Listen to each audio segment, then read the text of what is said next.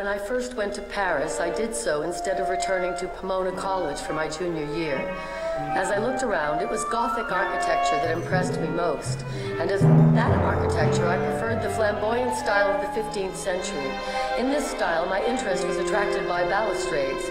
These I studied for 6 weeks in the Bibliothèque Mazarine, getting into the library when the doors were opened and not leaving until they were closed. Professor Pojan, whom I had known at Pomona, arrived in Paris and asked me what I was doing.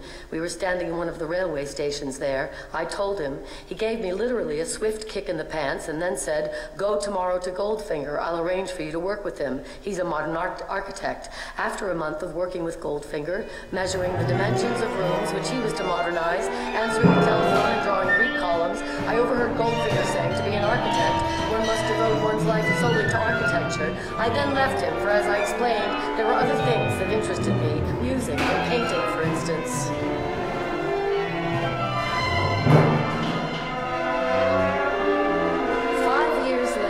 When Schoenberg asked me whether I would devote my life to music, I said, of course. After I had been studying with him for 2 years, Schoenberg said, "In order to write music, you must have a feeling for harmony." I explained to him that I had no feeling for harmony. He then said that I would always encounter an obstacle, that it would be as though I came to a wall through which I could not pass. I said, in that case, I will devote my life to beating my head against that wall.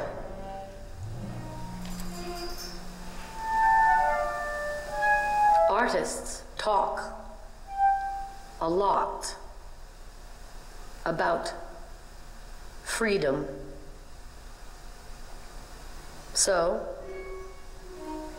recalling the expression, free as a bird, Morton Feldman went to a park one day and spent some time watching our feathered friends.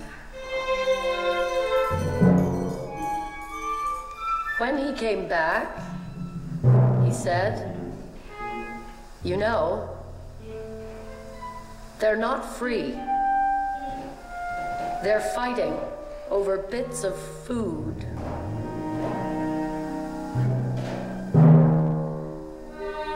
We are all part and parcel of a way of life that puts trust in the almighty dollar so much that we feel ourselves slipping when we hear that on the international market, the West German mark inspires more confidence.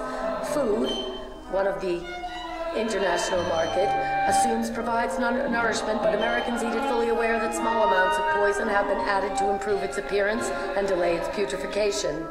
None of us wants cancer or skin diseases, but there are those who tell us that's how we get them.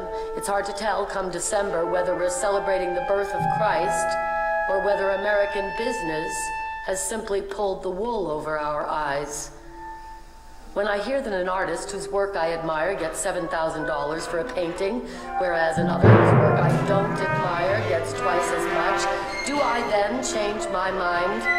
10 years ago, the New York painters were for the most part poor as church mice. Did they then, or do they now have a place in American society?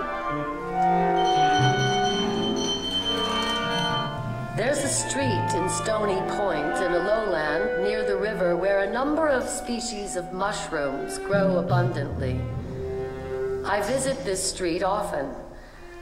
A few years ago, in May, I found the morel there, a choice mushroom which is rare around Rockland County. I was delighted. None of the people living on this street ever talk to me while I'm collecting mushrooms. Sometimes children come over and kick at them before I get to them. Well, the year after I found the morel, I went back in May expecting to find it again, only to discover that a cinder block house had been put up where the mushroom had been growing, As I looked at the changed land, all the people in the neighborhood came out on their porches. One of them said, "Ha, ha, your mushrooms are gone."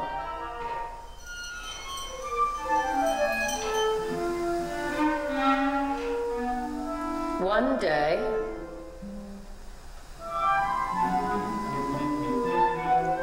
I asked Schoenberg what he thought about the international situation. He said, the important thing to do is to develop foreign trade.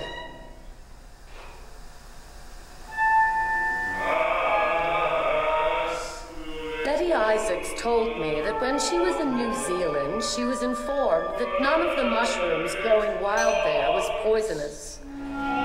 So one day, when she noticed a hillside covered with fungi, she gathered a lot and made catsup.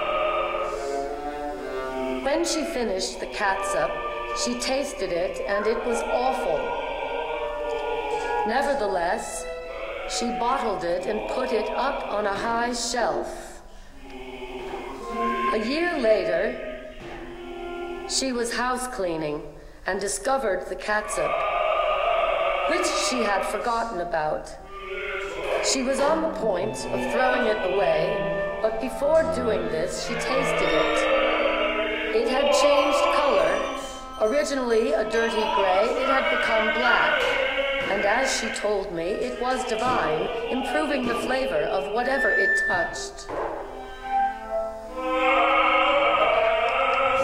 Once, when I was a child in Los Angeles, I went downtown on the streetcar. It was such a hot day that when I got out of the streetcar, the tar on the pavement stuck to my feet. I was barefoot. Getting to the sidewalk, I found it so hot that I had to run to keep from blistering my feet. I went into a 5 and dime to get a root beer. When I came to the counter where it was sold from a large barrel and asked for some, a man standing at the counter above me said, "Wait, I'm putting in the syrup, and I'll be a few minutes." As he was putting in the last can, he missed and spilled the sticky syrup all over me. To make me feel better, he offered me a free root beer. I said, "No, thank you."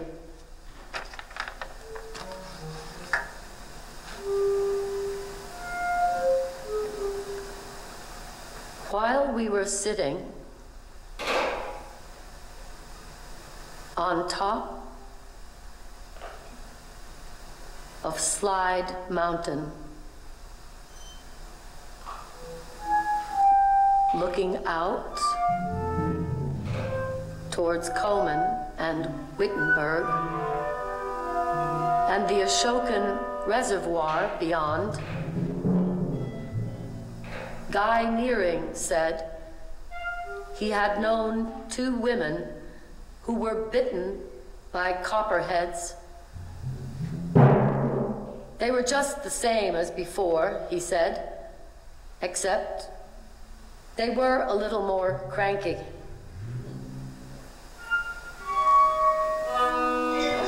On one occasion, Schoenberg asked a girl in his class to go to the piano and play the first movement of a Beethoven sonata, which was afterwards to be analyzed. She said, "It is too difficult, I can't play it." Schoenberg said, "You're a pianist, aren't you?" She said, "Yes." He said, "Then go to the piano." She did. She had no sooner begun playing than he stopped her to say that she was not playing at the proper tempo. She said that if she played at the proper tempo, she would make mistakes. He said, "Play at the proper tempo and do not make mistakes." She began again, and he stopped her immediately to say that she was making mistakes. She then burst into tears and, between sobs, explained that she had gone to the dentist earlier that day and that she'd had a tooth pulled out. He said, "Do you have to have a tooth pulled out in order to make mistakes?" Betty Isaacs went shopping at Altman's. She spent all her money except her last dime, which she kept in her hand so that she'd have it ready when she got on the bus to go home and wouldn't have to fumble around in her purse, since her arms were full of parcels and she was also carrying a shopping bag. Waiting for the bus, she decided to make sure she still had the coin. When she opened her hand, there was nothing there. She mentally retraced her steps, trying to figure out where she'd lost the dime. Her mind made up, she went straight to the glove department, and sure enough, there it was on the floor where she'd been standing. As she stooped to pick it up, another shopper said, "I wish I knew where to go to pick money up off the floor." Relieved, Betty Isaacs took the bus home to the village. Unpacking her parcels, she discovered the dime in the bottom of the shopping bag.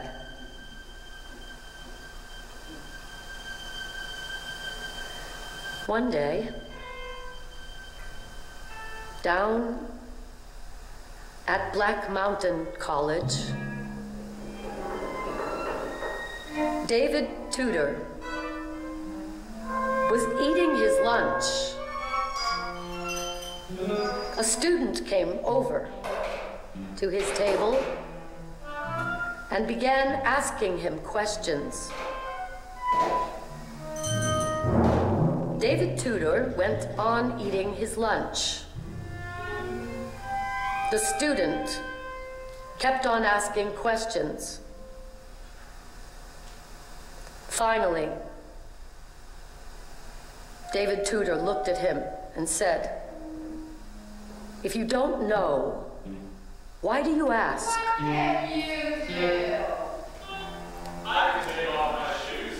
When David Tudor, Merce Cunningham, Carolyn and Earl Brown, and I arrived in Brussels a year or so ago for programs at the World's Fair, we found out that Earl Brown's Indices was not going to be played since the orchestra found it too difficult. So putting two and two together, we proposed that Merce Cunningham and Carolyn Brown dance solos and duets for Merce Cunningham's Spring Weather and People, which is his title for Earl Brown's Indices, and that David Tudor play the piano transcription as accompaniment. With great difficulty, arrangements were made to realize this proposal. At the last minute, the authorities agreed. However, just before the performance, the Pope died, and everything was canceled.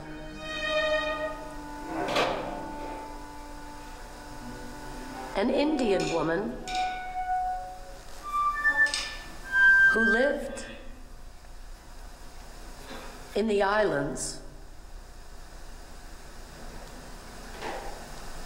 was required to come to Juneau to testify in a trial. After she had solemnly sworn to tell the truth, the whole truth, and nothing but the truth, she was asked whether she had been subpoenaed. She said, yes, once on the boat coming over, and once in the hotel here in Juneau. One summer day, Merce Cunningham and I took 8 children to Bear Mountain Park. The paths through the zoo were crowded. Some of the children ran ahead while others fell behind. Every now and then we stopped, gathered all the children together, and counted them to make sure none had been lost. Since it was very hot and the children were getting difficult, we decided to buy them ice cream cones. This was done in shifts. While I stayed with some, Merce Cunningham took others, got them cones, and brought them back. I took the ones with the cones, he took those without. Eventually, all the children were supplied with ice cream. However, they got it all over their faces. So we went to a water fountain where people were lined up to get a drink, put the children in line, meant to keep them there, and waited our turn. Finally, I knelt beside the fountain. Merce Cunningham turned it on. Then I proceeded one by one to wash the children's faces. While I was doing this, a man behind us in line said rather loudly, There's a washroom over there. I looked up at him quickly and said, "Where? And how did you know I was interested in mushrooms?"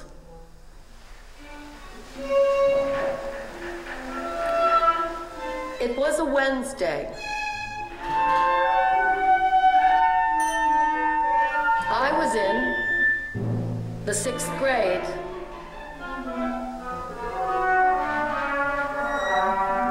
I overheard Dad saying to Mother, "Get ready. We're going to New Zealand Saturday." I got ready. I read everything I could find in the school library about New Zealand. Saturday came.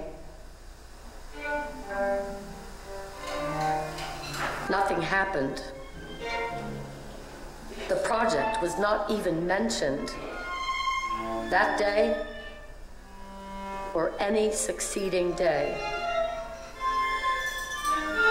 David Tudor and I went up to New Haven to do a television class for the New Haven State Teachers College. That college specializes in teaching by means of television. What they do is to make a tape, audio and visual, and then broadcast it a day later, early in the morning. In the course of my talking, I said something about the purpose of purposelessness. Afterwards, one of the teachers said to the head of the music department, "How are you going to explain this to class next Tuesday?" Anyway, we finished the TV business, drove back to the school, and I asked the teachers to recommend some secondhand bookstores in New Haven for David Tudor and me to visit. They did. A half an hour later, when we walked into one of the bookstores, the book dealer said, "Mr. Tudor, Mr. Cage?" I said, "Yes." He said, "You're to call the State Teachers College." I did. They said the television class we had recorded had not been recorded at all. Apparently, someone forgot to turn something on.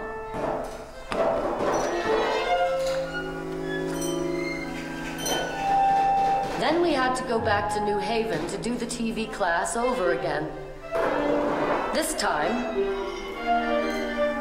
on the way back, it was a very hot and humid day. We stopped again in Newtown, but at a different place, for some ice. There was a choice: raspberry, grape, lemon, orange, and pineapple. I took grape. It was refreshing. I asked the lady who served it whether she had made it. She said, "Yes." I said, "Is it fresh fruit?" She said, "It's not fresh, but it's fruit." When I came to New York to study with Adolph Weiss and Henry Cowell, I took a job in Brooklyn, YWCA, washing walls. There was one other wall washer. He was more experienced than I. He told me how many walls to wash per day.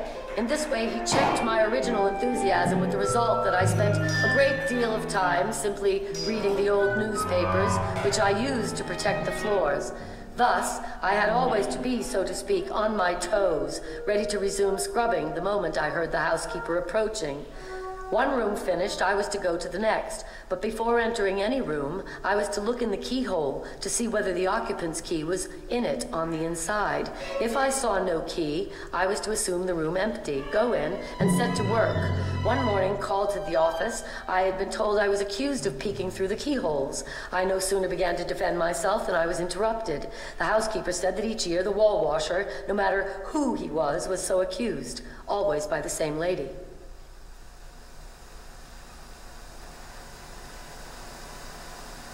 Before studying Zen, men are men, and mountains are mountains. While studying Zen, things become confused. After studying Zen, men are men, and mountains are mountains. After telling this, Dr. Suzuki was asked, "What is the difference between before and after. He said, no difference. Only the feet are a little bit off the ground. Mr. Romanoff is in the mushroom class. He is a pharmacist and takes color slides of the fungi we find. It was he who picked up the mushroom I brought to the first meeting of the class at the new school, smelled it, and said, "Has anyone perfumed this mushroom?" Lois Long said, "I don't think so." With each plant, Mr. Romanoff's pleasure is, as one might say, like that of a child. However, now and then children come on the field trips and they don't show particular delight over what is found. They try to attract attention to themselves. Mr. Romanoff said the other day, "Life is the sum total of all the little things that happen." Mr. Nearing smiled.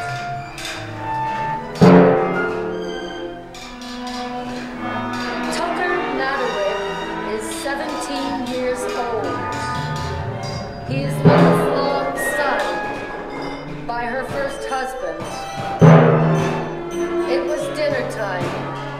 He came home from his job in the Good Samaritan Hospital in Suffolk and said to his mother, "Well, dear, I won't be seeing you for a couple of days." Lois Long said, "What's up?" Tucker said, "Tomorrow night after work, I'm driving to Albany with Danny Sherwood for a cup of coffee, and I'll be back for work the following day." Lois Long said, "For heaven's sake, you can have a cup of coffee here at home." Tucker Madwick replied, "Don't be a square. Read Kerouac." Merce Cunningham's parents were going to Seattle to see their other son, Jack. Mrs. Cunningham was driving. Mr. Cunningham said, "Don't you think you should go a little slower? You'll get caught." He gave this warning several times. Finally, on the outskirts of Seattle, they were stopped by a policeman. He asked to see Mrs. Cunningham's license. She rummaged around in her bag and said, "I just don't seem to be able to find it." He then asked to see the registration. She looked for it, but unsuccessfully. The officer then said, "Well, what are we going to do with you?" Mrs. Cunningham started the engine. Before she drove off, she said, "I just don't have any more time to waste talking with you. Goodbye."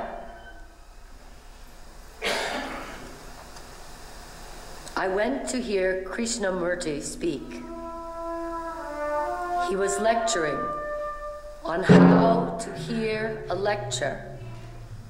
He said, "You must pay full attention to what is being said, and you can't do that if you take notes." The lady on my right was taking notes.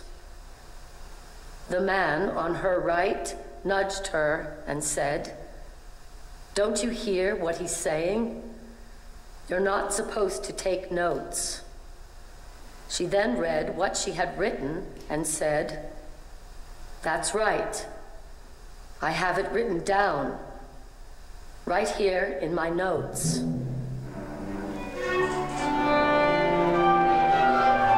Virgil Thompson and Maurice Grosser were driving across the United States. When they came to Kansas, Virgil Thompson said, "Drive as fast as possible. In no case, stop. Keep on going until we get out of it." Maurice Grosser got hungry and insisted on stopping for lunch. Seeing something at the end of the counter, he asked what it was. And the waitress replied, "Peanut butter pie." Virgil Thompson said, "You see what I mean?"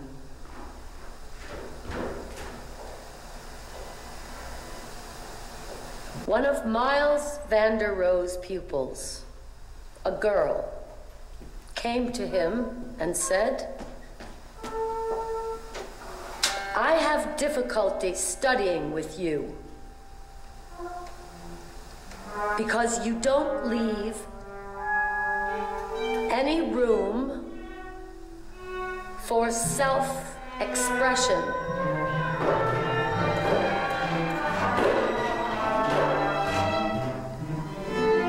He asked her whether she had a pen with her. She did.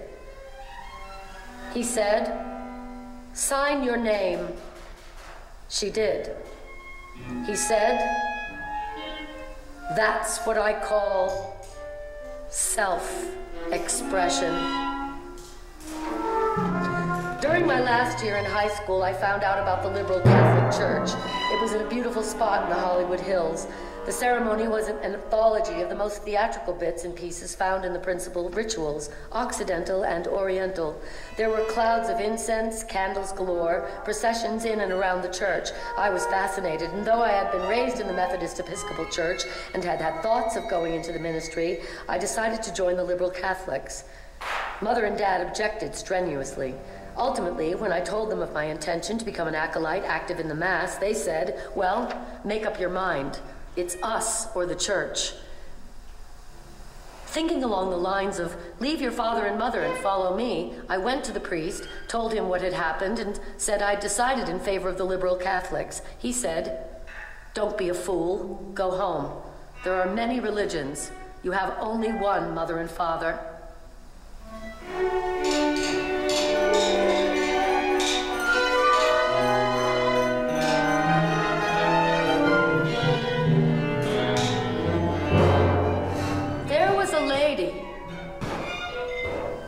In Suzuki's class, who said once, "I have great difficulty reading the sermons of Meister Eckhart because of all the Christian imagery." Dr. Suzuki said, "That difficulty will disappear."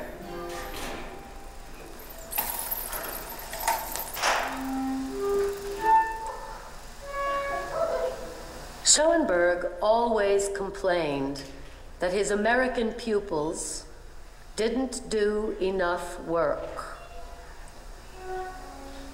There was one girl in his class, in particular, who, it is true, did almost no work at all. He asked her one day why she didn't accomplish more. She said, "I don't have any time." He said, "How many hours are there in the day?" She said, 24.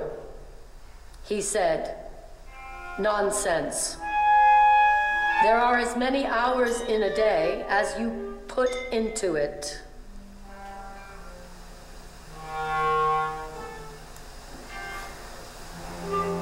One Sunday morning, Mother said to Dad, "Let's go to church." Dad said, "Okay." When they drove up in front, Dad showed no sign of getting out of the car.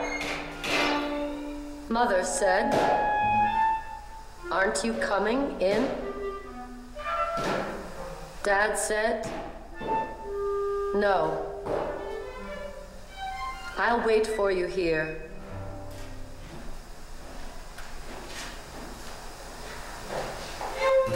Alex and Gretchen Carazzo gave a great deal of thought to whether or not they would attend the funeral of a close friend. At the last minute, they decided they would go. Hurriedly they dressed, rushed out of the house, arrived late. The services had begun. They took seats at the back of the chapel. When the invitation came to view the body, they again deliberated, finally deciding to do so. Coming to the casket, they discovered they were at the wrong funeral.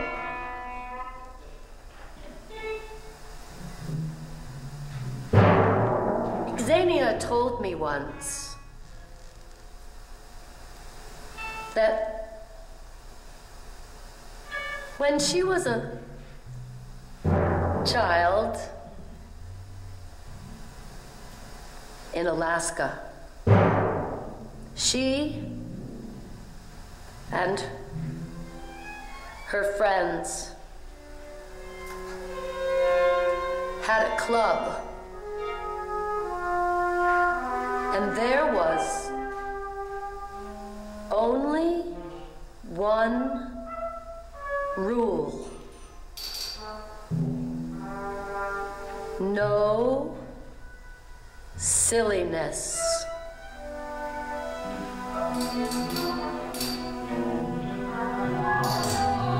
Xenia never wanted a party to end. Once in Seattle, when the party we were at was folding, she invited those who were still awake, some of whom we'd only met that evening, to come over to our house. Thus it was that about 3 a.m., an Irish tenor was singing loudly in our living room. Manus Graves, who had a suite down the hall, entered ours without knocking, wearing an old-fashioned nightshirt and carrying an elaborately made wooden birdcage, the bottom of which had been removed. Making straight for the tenor, Graves placed the birdcage over his head, said nothing, and left the room. The effect was that of snuffing out a candle. Shortly, Xenia and I were alone. One day, while I was composing, the telephone rang. A lady's voice said, "Is this John Cage, the percussion composer?" I said, "Yes." She said, "This is the J. Walter Thompson Company." I don't know what that was, but she explained that their business was advertising. She said, "Hold on, one of our directors wants to speak to you." During a pause, my mind went back to my composition. Then suddenly a man's voice said, "Mr. Cage, are you willing to prostitute your art?" I said, "Yes." He said, "Well, bring us some samples Friday at 2. I did.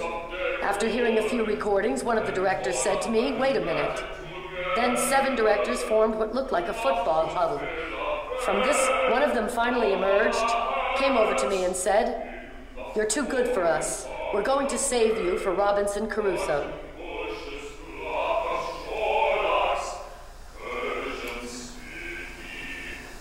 In the poetry contest in China, by which the 6th patriarch of Zen Buddhism was chosen there, were 2 poems. One said, "The mind, like a mirror, it collects dust. The problem is to remove the dust." The other winning actually a reply to the first. It said, "Where is the mirror? And where is the dust?"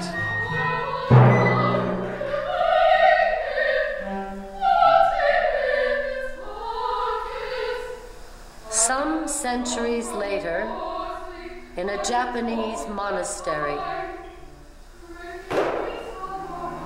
there was a monk who was always taking baths. A younger monk came up to him and said,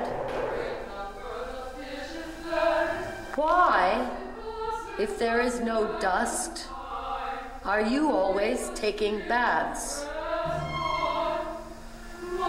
The older monk replied, "Just a dip. No why."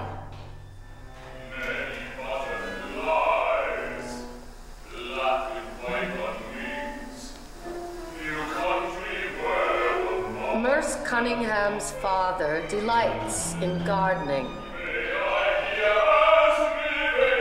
Each year, he has had to move the shrubs back from the driveway to protect them from being run over when Mrs. Cunningham backs out.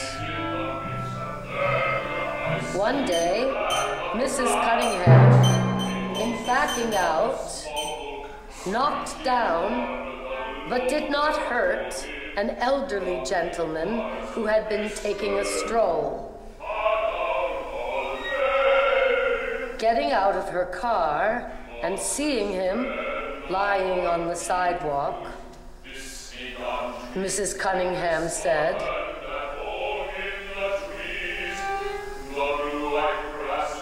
"What are you doing there?"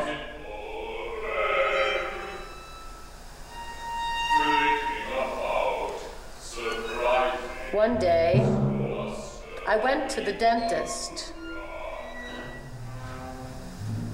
Over the radio, they said it was the hottest day of the year. However, I was wearing a jacket because going to a doctor has always struck me as a somewhat formal occasion.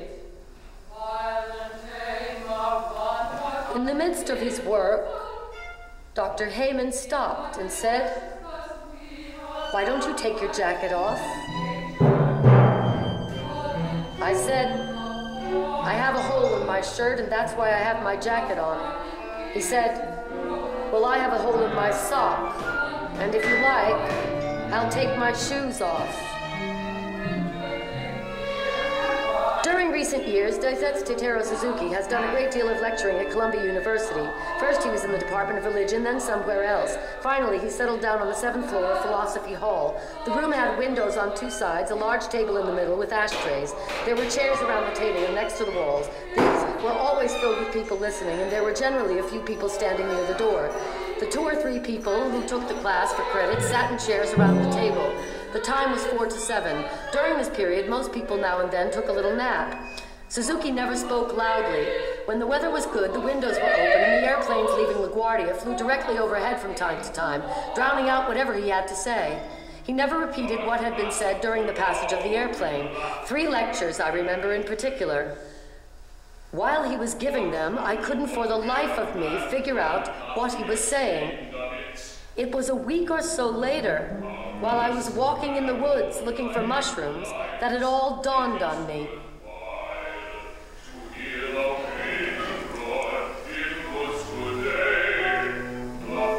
George Mantor had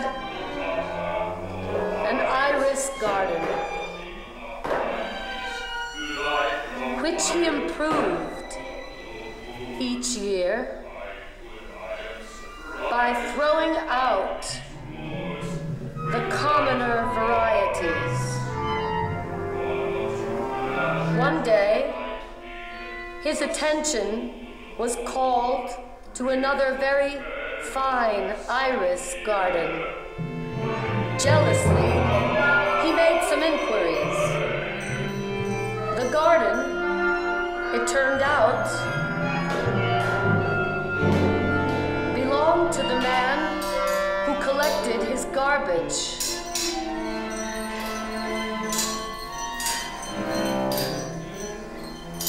One day, when I was studying with Schoenberg, he pointed out the eraser on his pencil and said, "This end is more important than the other."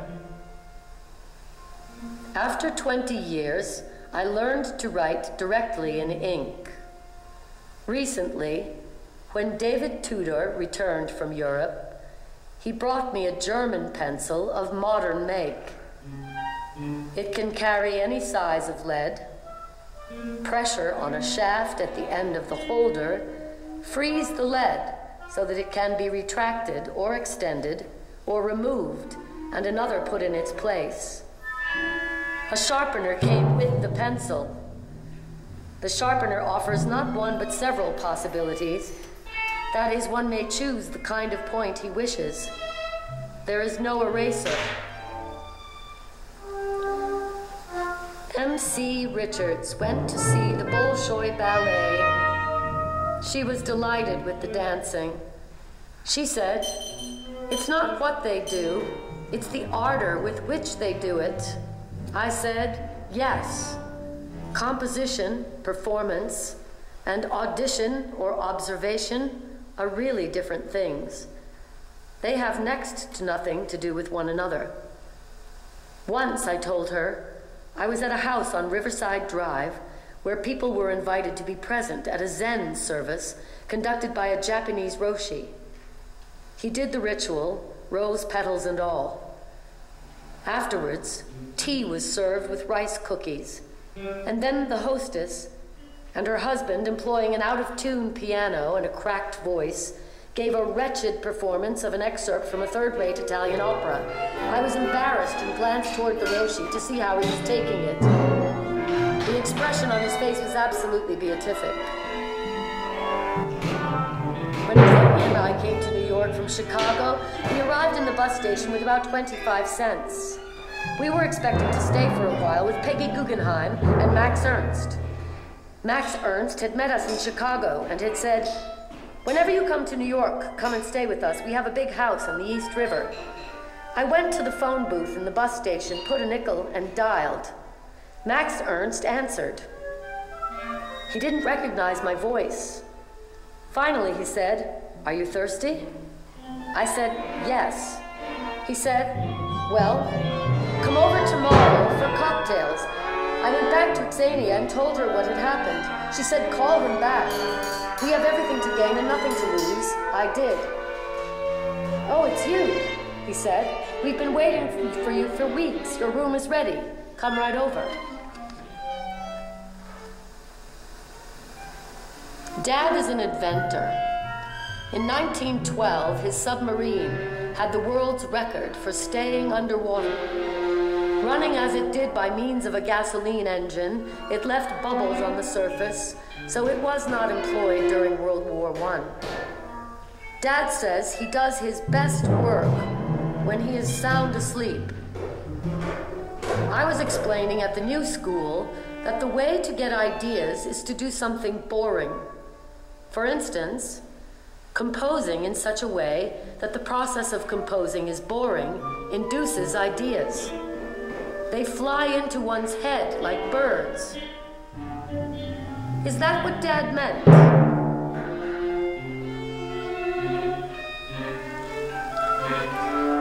One day, when I was across the hall visiting Sonia Sekula, I noticed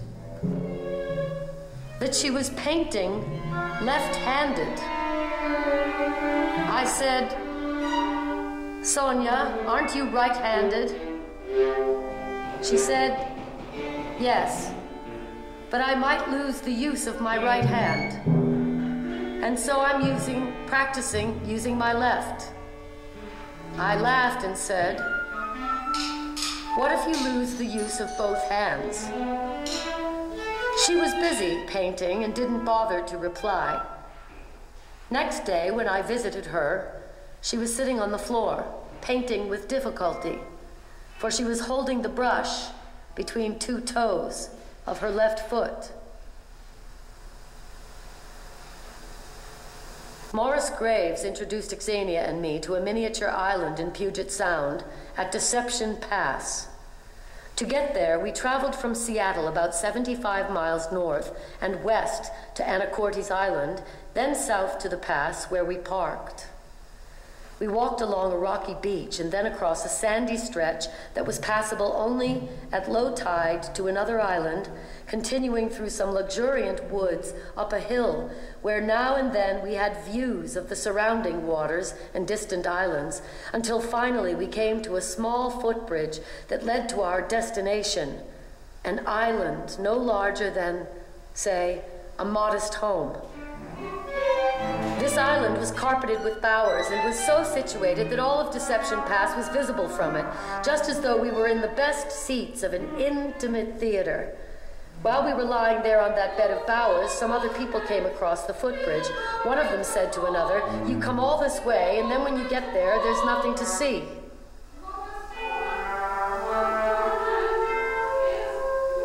A composer friend of mine who spent some time in a mental rehabilitation center was encouraged to do a good deal of bridge playing. After one game, his partner was criticizing his play of an ace on a trick, which had already been won. My friend stood up and said, "If you think I came to the loony bin to learn to play bridge, you're crazy."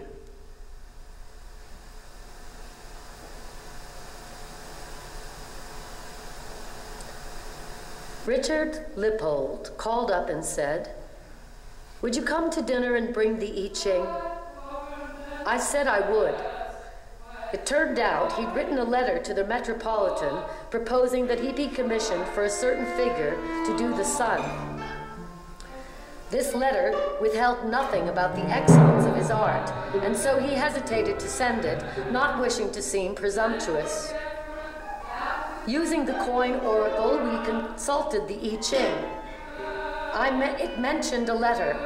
Advice to send it was given. Success was promised, but the need for patience was mentioned. A few weeks later, Richard Lippold called to say that his proposal had been answered, but without commitment, and that should make clear to me, as it did to him, what to think of the I Ching. A year passed.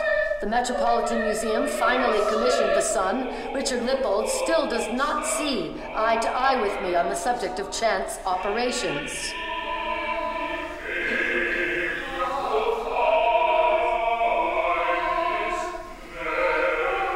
Once, I was visiting my Aunt Marge.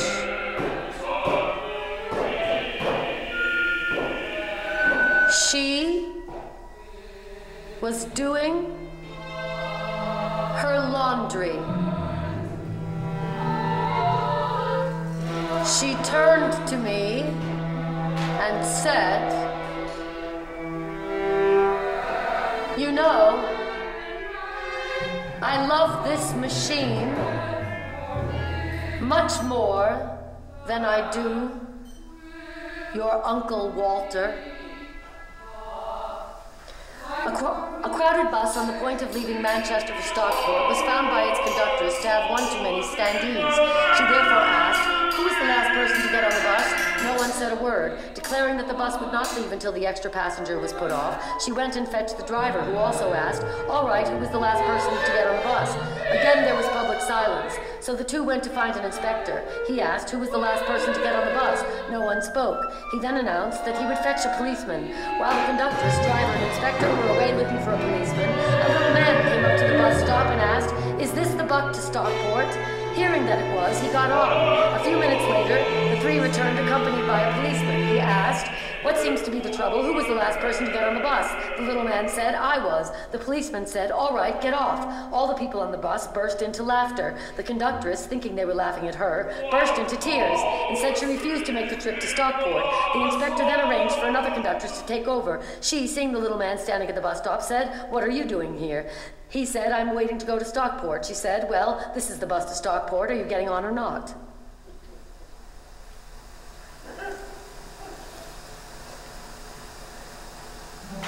When Vera Williams first noticed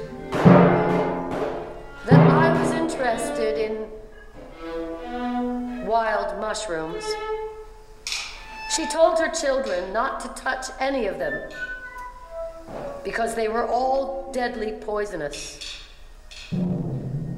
A few days later, she bought a steak at Martino's and decided to serve it smothered with mushrooms. When she started to cook the mushrooms, the children all stopped whatever they were doing and watched her attentively. When she served the dinner, they all burst into tears.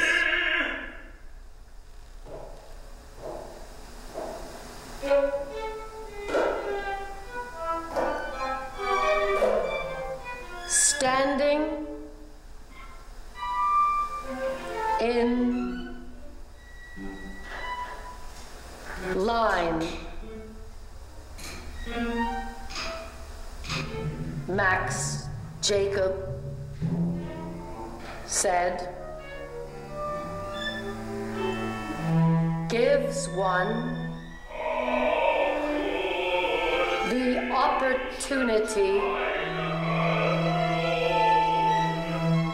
to practice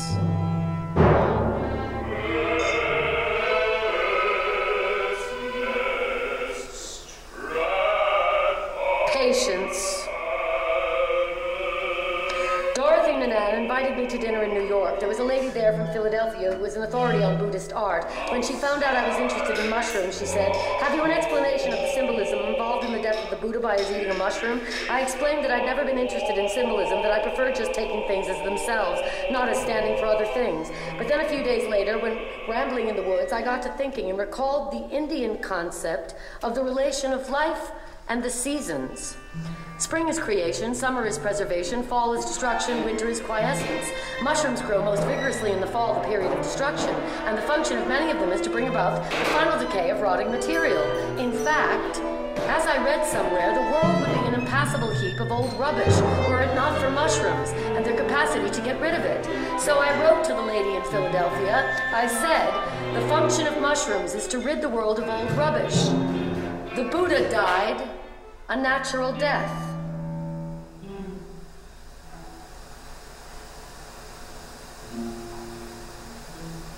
On Christmas Day.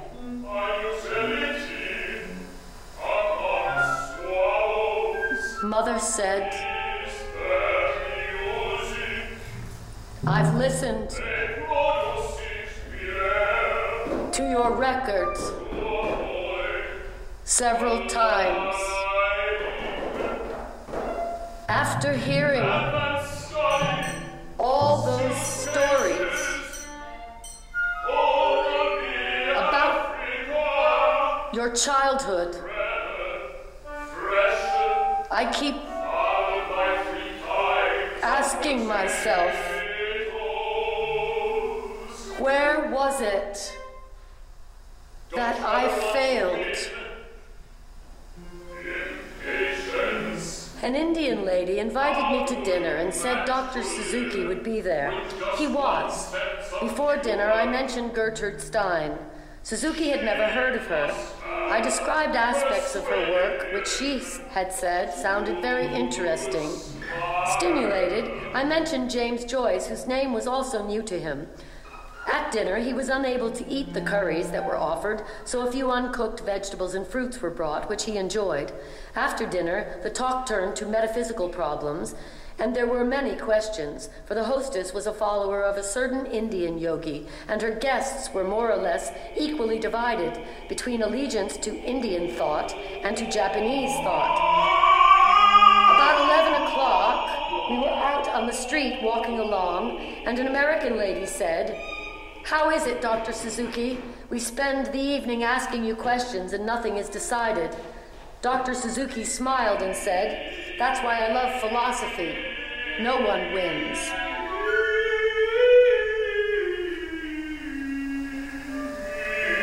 I went to a concert upstairs in Town Hall. The composer, whose works were being performed, had provided program notes. One of these notes was to the effect that there is too much pain in the world. After the concert, I was walking along with the composer, and he was telling me how the performances had not been quite up to snuff. So I said, well, I enjoyed the music, but I didn't agree with that program note about there being too much pain in the world. He said, "What? Don't you think there's enough?" I said, "I think there's just the right amount." The question of leading tones came up in the class in experimental composition that I give at the new school. I said, "You surely aren't talking about ascending half steps in diatonic music. Is it not true that anything leads to whatever follows? But the situation is more complex. For things also lead backwards in time. This also does not give a picture that corresponds with reality. For it is said, the Buddha's enlightenment penetrated in every direction to every point in space and time.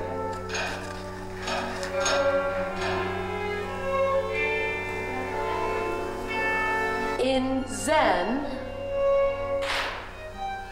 they say,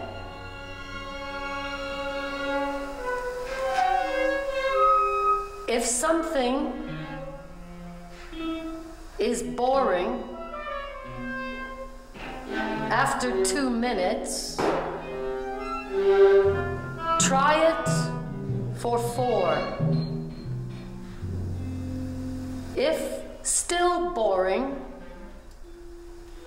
try it for 8, 16, 32, and so on. Eventually, one discovers that it's not boring at all, but very interesting.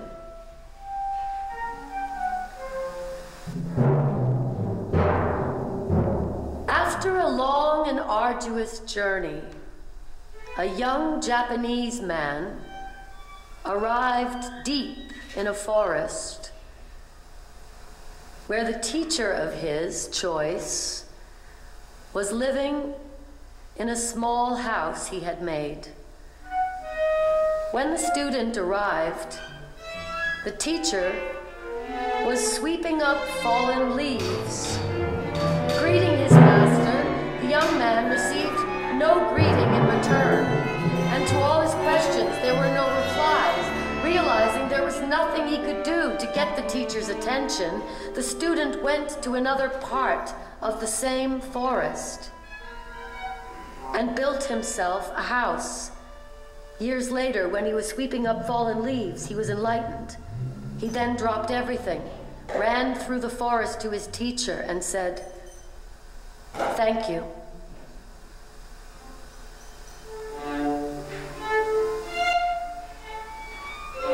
One spring morning, I knocked on Sonia Sekula's door. She lived across the hall. Presently, The door was opened, just a crack. And she said, quickly, "I know you're very busy.